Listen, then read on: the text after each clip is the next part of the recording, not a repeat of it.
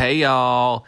It's Dylan. So, hey, this is another one of these PMZ teases because we're trying to siphon money away from you and your family to our pockets. And I don't think that that's a big ask. If you love us, do it. But anyways, this should give you a little taste of what PMZ is. It's essentially a massive ego trip for one Patrick Hickey. He does a fantastic job guiding us through pop culture. We talk about the Spice Girls. We talk about traumatic experiences with Aaron and Nick Carter. And we just start to get into a brand new segment called Wow, Isn't That Interesting? To hear the whole segment, you're going to have to go to patreon.com/anotherpodcastnetwork, and it may or may not have to do with the diabetes-riddled late Wilfred Brimley. Anyways, take a listen. Love you guys. We'll be back next week with more Below Deck and Bachelor.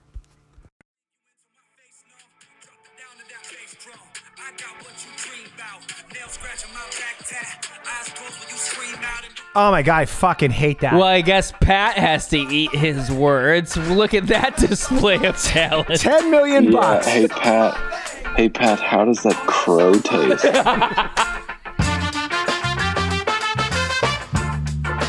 Hi, hello, and welcome to another brand spanking new episode of the Patreon fan favorite property. That being Another Podcast Network presents PMZ, which stands for Patrick MZ. Bum, bum, bum. Bum, bum, bum. You know, seeing as this is the most popular show on Did you this do network, the bump, bump, bump? What before I the hell start is wrong with you? I'd like to hear a little more enthusiasm promoting this show at the top, seeing how popular the show is, Dylan. Could I get a little more oomph in your step, if you don't mind, please? Ooh. Here's my answer to that. No. All right, so I'm going to give a preview of what's going to be on this show at PMZ because it's going to be epic. I'm going to be debuting a new segment in the show called Wow, That's Interesting.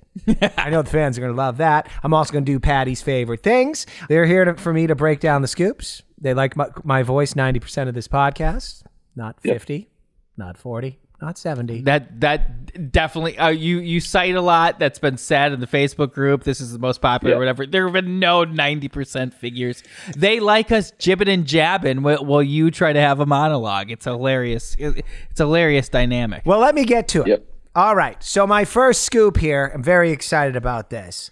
All right, it's about the Spice Girls. I'm not sure if you guys were fans. You were young men or young boys when they first debuted in 1996. I was a big Mel B fan. I was very big into Mel Scary B. Spice. And I just really agree with their overall philosophy because if you want to be my lover, you have to get with my friends. I like that. And also you do have to spice up your life. Mm-hmm. Yeah. All right, so here's the scoop. And I actually think as a group, they actually embody all how we should all be as what you shouldn't be one thing. You should be sporty Spice. You should be scary Spice. You should be posh Spice. You should be the other two. I wonder what's happening in Patrick's head right now when he's realizing that Nick is going to try to take a 51% ownership. Well, let me just say this. This is a very fun opportunity. Let me finish my thought. Hey, fans of this show, go on over there in the comments section after you hear this episode and let Nick and Dylan, let them know what you think about them interrupting this glorious host of this most popular property on this network. All right, so Mel C revealed this week that the Spice Girls want to return to the U.S. for their 25th anniversary tour. And their only problem is they need to persuade Victoria Beckham to join them. Mel C has revealed that the Spice Girls were planning on a tour this summer until the Big C hit us. The band made up of Mel C, Jerry, Mel B, Emma, and then Victoria Beckham. What was she was Hottie Spice? What the hell was she? She was posh. Oh, sorry, that's posh. the one thing I do know. Posh. That's right. So anyway, they basically revealed while they were doing some promotional stuff that they can't get Victoria to come out and go on tour. And according to the Mirror, the singer admitted that she enjoyed being with the band, but it probably wasn't something that was going to happen. And now this got me to thinking. This is 3 times they've tried this. Okay. And the first time they tried it. So imagine when a band is at their epic height, which I would say for them was probably 1998. Okay. And then all the little girls grow up a little bit. And then they're kind of over it and they move on to the boy band, whatever the boy bands are at the time. So anyway, this happened in 2002, 2009, and now 2020 or 2020. It's like the third coming. Right. They actually started the tour in 2009 and they only did a handful of shows and no one was showing up. No one cares. So I have a theory here. Get this. No one's going to pay to see this 25th reunion. Because this is how it works. They could probably go to Vegas like Britney Spears did, and they can get like a month or two there. Residency. And a bunch of bachelorette parties will show up and buy tickets. And of course, the hotel will flood the market with free tickets to this if you upgrade a room or something. And wise bachelor parties, a hunting ground. Oh, exactly. One of the things I've seen is that boy bands actually last past their expiration date. They move out of being boys, and then there's like a gestation period. Then they go back out on the road when they're in their 30s and 40s, new Kids on the Block, Backstreet Boys. I'm sure NSYNC gets back together. I bet they're playing the Rose Bowl. But they have have the Spice Girl problem where it's really hard to convince Justin to do it. He has to get paid significantly more. Paid more than the one whose name is literally the fat one. Oh, Joey Fatone. Joey. I've seen New Kids on the Block, and I'm not afraid to admit this to our fans, 2 times in the last 5 years. It's just a fun show. I like a lot of their music. I mean, Hang Tough.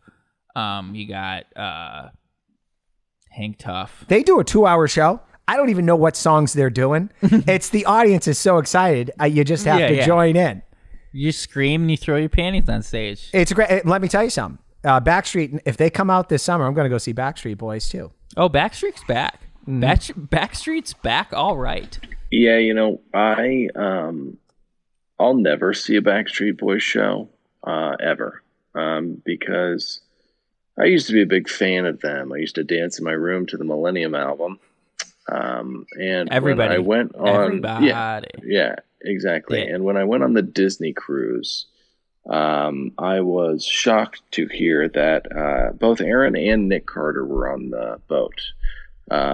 Did I cream my pants? No, I couldn't at that time. I wasn't able to cream my pants until I hit puberty at 15. But Nick Carter, one afternoon, came out onto the basketball court. He did not shake hands, give hugs, or sign autographs to the little children. He had his goons scurry us all off the court so he could play with his boys. We were deprived of that afternoon's festivities on the court so that Nick could shoot hoops with his fat boys and drink champagne. Did I cry? I don't know, but I'll never see the Backstreet Boys, ever. Oh, wow. I fucking hate the Carters. Aaron is an absolute train wreck. They are my 6th and 7th favorite Carters. It's heartbreaking for me because I gave Aaron Carter guitar lessons in 1997 for about a month. He was doing a Christmas record here in Hollywood, and this cute little blonde-haired boy with it was long hair, and he was opening up for his brother's band, and it was crazy. I had no idea the credentials, and then I forgot about him. And years later, I'm hearing he's playing like arenas and shit. Yeah, because he beat Shaq in a one-on-one game of basketball. It launched his career. Yeah, exactly. And I bet Pat was the one who told him to get all those face tattoos when he grew up. Can I do? I'm going to debut a new segment here. I'm going to debut a new segment, which I think is going to be very popular on this show. Are you guys ready for it? Yes. I teased it at the top. The new segment is called, "Wow, that's interesting." Does it have I love how broad this segment is. We can really get into a lot of stuff here. Okay, all right. So this is like stuff that you probably didn't know, didn't think about, but when I break it down, you're going to go, "Wow, that's interesting."